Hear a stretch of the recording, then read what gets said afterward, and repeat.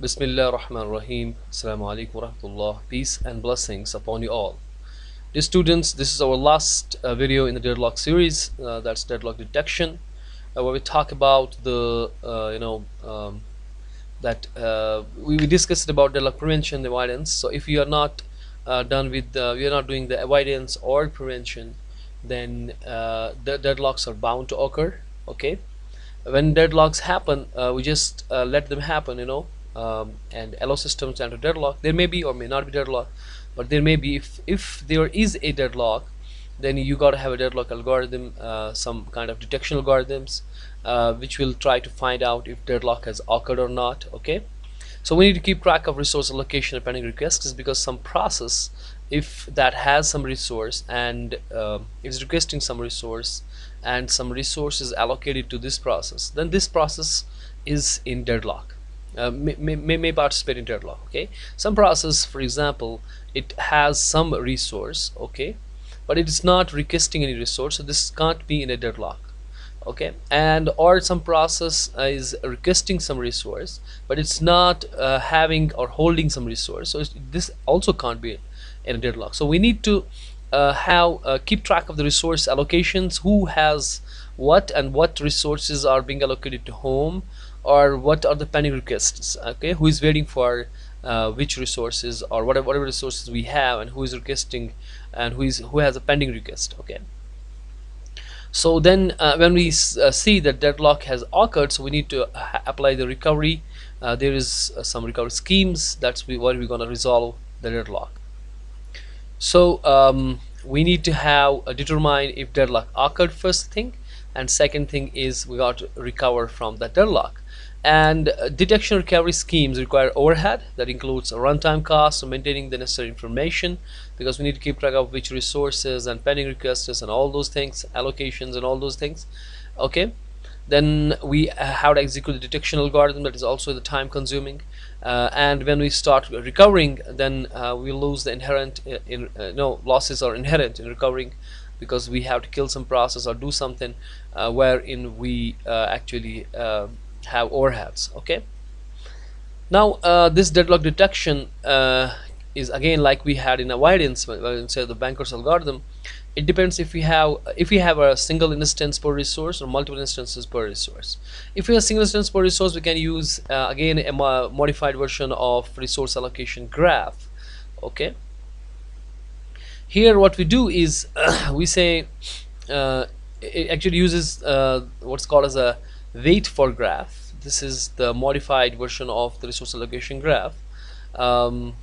If we have an edge from some process to another process in a wait for graph, okay, that implies that process pi is waiting for process pj to release a resource that pi needs. What does that mean is, for example, this is a process p1 and it is requesting for some resource, say r1. Okay, this resource is being allocated to p2. Okay, now p2 has been allocated this resource. P2 is okay, it's a request. It should be like this, arrow should be like this, sorry, because this resource is allocated to P2 and P1 is asking for R1. Now in this scenario, when we see here that we say that edge Pi to Pj in a wait for graph, which implies that Pi is, for example, Pi is P1 is here Pi and Pj is P2, because Pi is waiting for resource R1, which is being allocated to Pj, that is the P2 here in this case. Now in wait for graph, we will condense this these two edges into single edge, that will be P1 to P2. So we have the edge like this in a wait for graph. So what does that mean is an edge Pi to Pj, that is P1 here to P2, if that is in a wait for graph, it's actually condensation of the two edges. That's one is from P1 to RQ, P1 to R, for example, R1 here, and from this resource to the Pj. Okay, this means that P1 is waiting for a resource which is being held by the P2. Okay, now when we have deadlock is in this scenario, when we have a cycle, if we found a cycle in this scenario, then deadlock exists. Okay, so therefore to detect deadlock, we got to maintain the wait for graph. and we periodically invoke an algorithm that searches for a cycle in the graph. So this wait for graph is to be maintained, and then we got to detect for the cycles. Periodically we're going to see if there is cycle or not. If there is cycle, so that means deadlock has occurred. Okay, and the algorithm to detect a cycle in a graph requires an square operations, that is where n is the number of vertices in a graph. So whatever the vertices we have, square of that is the order. So big of n square is the order of this. So if you see this here, this is our resource allocation graph, the normal resource allocation graph, and we see the P4 is requesting R2, R2 is assigned to P1, P1 requesting R1, R1 is requesting P2, and P2 is requesting R4, R4 assigned to someone, R3 assigned to P5, this one is requesting R3, and so on. Okay, now we can condense this edge, for example these two edges, into one edge like this, because P4 is requesting R2 and R2 is being assigned to P1. So this edge P4 to P1 like this says that P4 is waiting for a resource which P1 is holding. Okay, because I'm not interested here in this graph. I'm not interested in who is holding what. Actually, I'm interested in the deadlock scenario. So I want to see the cycle only. So I'm seeing that P4 is waiting for something which P1 is holding, and now P1 to P2 is like this. P1 is requesting for R1, and which is being assigned to P2.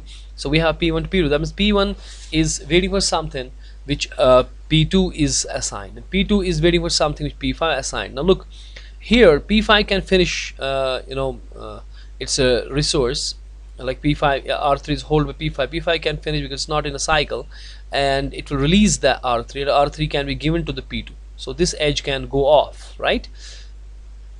But if it is in a cycle, then there is no question of going off, because nobody will leave it, because one is waiting for other. So that's why we have to see the cycle. So P2 is waiting for P3, and P3 waiting for P4 back, and so there is a cycle in this way also, okay, and also in this way. So when there is a cycle, that means this is waiting for this guy, this is waiting for this guy, this is waiting for this is waiting for, nobody gonna release. Okay, so this is a deadlock. So that's why we see if there is a cycle, we're gonna see, hey, there is a deadlock. So firstly, what we do in a wait for graph, we collapse these edges and then check for the cycle. Simple as it is.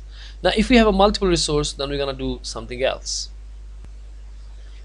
Now if there are multiple instances of a resource, okay, we apply the same thing like we apply for the deadlock avoidance, the Banker's algorithm. Okay, we have many data structures here like we had there for n processes and m resources. Okay, for we've got a process, for example P0, P1, P2, 3 processes, and for example 2 resources, for example, and so n is the number of processes and m is the number of resources, like we discussed it in the Banker's algorithm. Okay, so we need to have an available as a vector of length m, whatever the processes we have. For example, if I have 3 processes A, B, C, then m is 3, available is a vector. Okay, allocation matrix n cross m matrix, and similar request gonna be n cross m matrix. Okay, and we have a little difference here in an algorithm. Like in the Banker's algorithm, we had a finish. Okay, finish is a Boolean array, and it was it is same as number of processes we have, so n of size n, and in the beginning we have all falses, right? Because we thought in the beginning we say that nobody is finished, and we have to see if all at the end all are finished or not.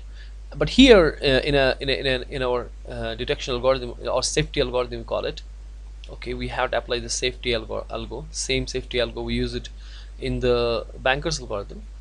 But we firstly run the allocation matrix. We just see our allocation matrix. For example, we have process P0, P1, P2, P3, okay, and it is having, for example, 3 resources A, B, C, and we see the processes who are being allocated something. Say for example some process, if P2 is not allocated anything. Now if it is not allocated anything, we know there will be because we need to have a condition, have under condition of hold and wait. if the process is not holding anything, so this can't be in a deadlock. So there is no use of checking it in our safety algo. So what we do is, for the P2 here, for example this P2, we keep it as a true in a beginning, in a finish. So finish of I will be true if that process has allocation 0. Okay, if it's not allocated anything, so this can't be in a deadlock, right? So that's a little difference. Okay, and at the end, also in a safety algorithm we see that all processes are, if everyone is true, then there is no deadlock, right? But if here is also same thing, but if some process is true, so false, if some process is false, okay, that means if at the end all processes are true, say for this is not, this is false, for example, so this particular process is responsible for deadlock. So this is what we infer from the deadlock algorithm of safety algo of the deadlock detection. Okay, so firstly we have work and finish be vectors of length m. So we have a work also, that is the same vector as of available, same size, that is m, and we have a finish of size n. So work will be of size m, what are the processes we have, say for example a b c. Okay, and work equals to available, like same we did in the Banker's algorithm. But first we do this thing also in initialization. We run a loop from 1 to n, and we see if allocation of I of particular, this is a vector instruction, that means all allocation of I, say for example p2, we're talking about this whole block. Okay, so if there is no allocation, if that's 0, then what we do is we put in its finish of I false. Okay, otherwise we put finish of I true if allocation of I is not equal to 0. That means if there is some allocation, we're gonna put it false wherever it is, but if it is not, so we're gonna put it true, because it's not, it will not be this is a difference. Okay, only difference between the safety algo of the banker and here. Then we do the step 2 and 3 are same as we had in previously. We just go on checking everybody, and we see if two things, if finish of I is false and request is less than work, then then that process will not be involved in deadlock actually. So okay, why? Because that can finish, because its request is less than the work. So when it finishes, what it does, it goes to step 3rd. If there is no such I, either the finish of I is everybody is true, or request of I is not less than work, then it go for the step 4. Otherwise go to step 3rd. What it does is it will work is equal to work plus allocation, finish of I, make its finish of I true. Okay, then that means it doesn't need any resources, and go back to the step 2nd, find another process and do same for everybody, like we did in a safety algo Banker's algorithm. Okay, at the end, when we are done with everybody, we see if finish of I is false for some I. If we have, for example, this finish of I is true for everybody, that means there is no deadlock. Okay, but if it is deadlock is there, so we are running this when deadlock is there. Okay, so some process, if for example this process, its finish of I is false, okay, then system is in deadlock state. Okay, we detected the deadlock. Okay, and moreover, if that process then pi is deadlocked, that process is deadlocked, because we understood which process has a false, that process is deadlocked. Okay, now this requires an order of m into n square operations to detect whether the system is in deadlock state or not. So this is only to detect deadlock state or not. Below big of m into n square is the order, and after that we got to go for the recovery also. Do you understand? Let's see an example. So let's take this example where we have some resources ABC, and this is a snapshot at some time t0. Now available is this. So firstly, in our algorithm, work will be equal to available, right? Now that means work will be having 1 1 1 in it, and then we run a loop for this thing. Okay, where we say that for I to n, we see allocation of, if allocation I is not equal to 0, then the finish is gonna be true, otherwise the finish is gonna be false. So this is 0 1 2 3 and 4, P0 to P4. So firstly I see this allocation, P0O allocation is something, so it's gonna be false, and P1 allocation is 0, so I make it true because this is not a deadlock. Similarly P2 false, and P3 again true because it's not a deadlock, and P4 is again false. Okay, then what we do is here, step second, if finish of I is false, I'm talking about only those guys, I've run a loop for only those guys where finish of I is false and request I is less than work. If that is so, okay, so I go from the P0 to P4, okay, but if finish of I is false, yes it is false, and it's if you look at here, finish of I is false, okay it is, and request I is less than work. If its request is less than work, then because I can go for that. Now if you look at this request I, that is less than the available or work, okay, that is because there is no request at all. Okay, so if that is so, what I'm gonna do is I will release its resources and put it to the work. Okay, so it has resources 0 1 0, so I will add it to the work, so work will become, so this was in a round 1. okay, I did this thing, so for P0 I'm talking process P0, so work will be equal to now 1 1 1 plus B added, so 1 2 1. okay, and make its finish true, so this is also true. This is done. Then I go to the P1, but its finish of I is true, so I don't work with this. I go to the next, its finish of I is false, yes, whatever it requests, it doesn't request anything. Okay, it doesn't request anything, and so what I gonna do is for P2 I gonna add work equals to, now it has allocated 303, so whatever it is allocated, as you could see here, work plus allocation, what we do, so allocation is 303, so that will add it to it, so this is gonna be 4 1 4. Now this is this thing. Now after that I move on to P3, because P3 is P3 is should have been P2 first. This was the P2, right? This is P2. okay, so I make P2 true also, because I make it finish of this is finish of here 0 gonna be true, and now here finish of 2 gonna be true, so I make it true also. Now I go to the P3, but P3 is finish is true, so I don't talk about that. I go to the P4. Now P4, okay, P4 is 0 0 2, so that means first it's a finish is false, and then I say request is request, its request 202 is less than work, it is less than work, so it can finish, so to release its resources 0 0 2, so work will become, our work will become more, that is how much, 414 plus so that's 416 now, and its finish of I, that's finish of 4 is gonna be true. Now this becomes true, so at the end I will see if all are true. If all are true, there is no deadlock at all, so this will tell me there is no deadlock. Okay, but if the scenario was like this thing that I had here, resources something like that, so wait a second, so for example here the P2 was a request, the request of it is 2 2 2. okay, now let me change this thing. Now what will happen in the beginning, we have same scenarios, like in the beginning we have this guy and this guy P1, and let me make it newer, well,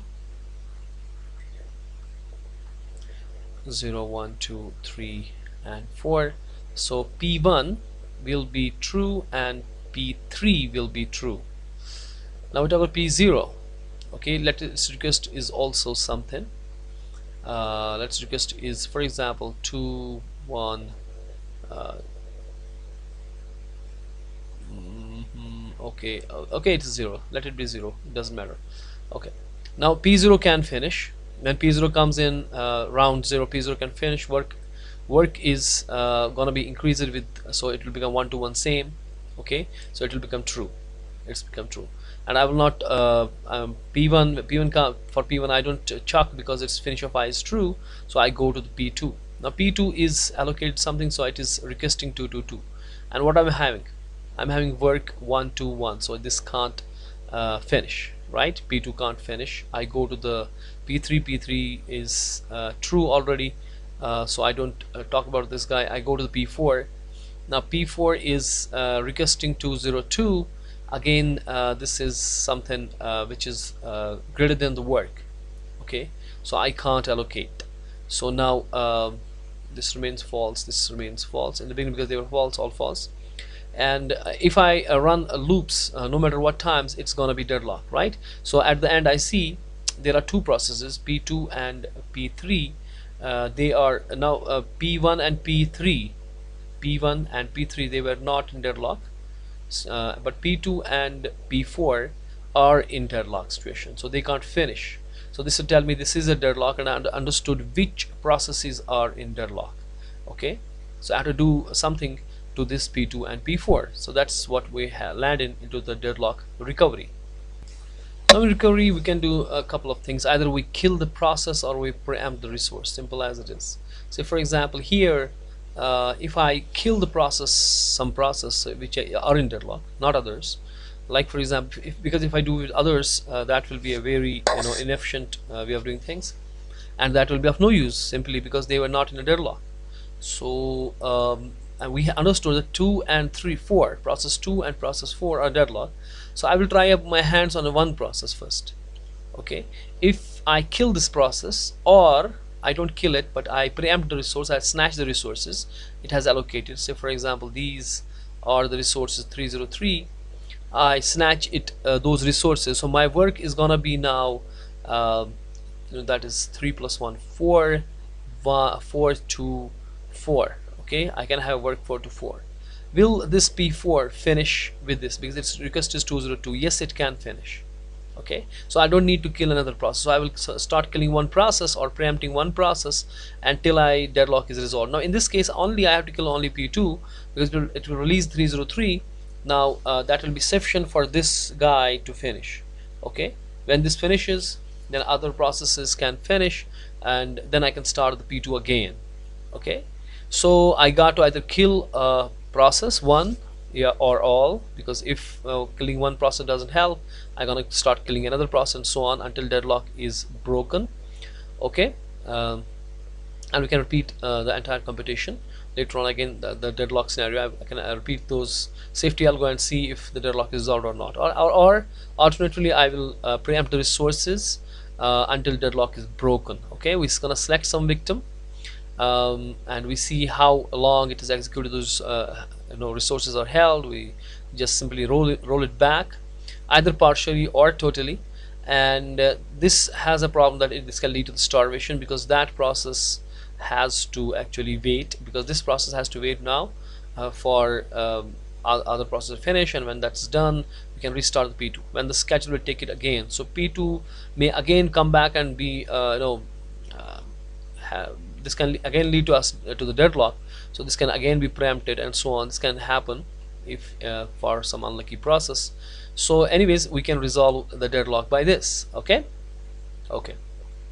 now we can put some order in killing or preempting the process. We can see its priority. If it's a high priority job, we're not gonna kill it. If it is low priority, we're gonna kill it, and we see how longer it was there. If it is more waiting there, okay, somebody is less waiting, so we cannot kill somebody who's a less waiting there. Okay, not the process which is waiting for a long. Okay, and which resources, basically some resources are critical. We just see if I can do some which process, kill some process which is not taking up some critical resource, so then it's okay to kill that process. Okay, and if I gonna kill some process A for example, then it doesn't help me. I have to kill process B, I have to kill process, maybe I kill 3, but there is some process D for example. If I kill this one, it has hold up many resources, it can resolve deadlock. So better is to kill this process, okay, rather than killing all the 3 processes together, okay, because that will make them all unhappy. Now we have to see, is the process batch or interactive? Because if it's interactive, that's gonna be kind of which is okay kind of thing, because if there's a batch process which doesn't need any interaction, okay, then you can kill that, because that doesn't need any interaction, because that can come later on. But here interactive process is a more interactive, it needs interaction, so killing it is not a better idea. Okay, so and then recovering from the deadlock, if there is a resource preemption, okay, you got to select some victim. Okay, when you selected some victim, it depends upon like we discussed, it should have a minimum cost of by killing that or preempting that. Then we're going to roll back to some safe state, and we don't want to starvation, because maybe again and again this process may be selected, so we keep a count that how many times it's being rolled back. So we'll try to choose some other process if it is already being rolled back, right? So that will help us to minimize the starvation. Okay, now if we see the real-time scenarios where we approach what approaches we have for deadlock handling, then we say that we try to apply all of them or combination of them, depending upon which one suit to a particular scenario. Okay, so that is all for this. So we're gonna say the end, and hopefully we see you in a next chapter now. Until then, masalama.